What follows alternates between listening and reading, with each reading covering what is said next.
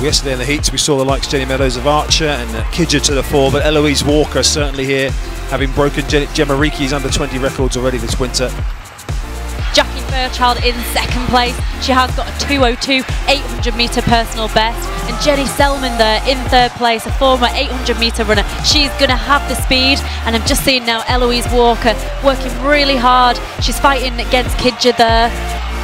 So as they come around with 100 metres left to go, it's Holly Archer from Fairchild, Selman in third, Walker really battling to get herself on terms as well. Kidger battling for the bronze, but it's Holly Archer.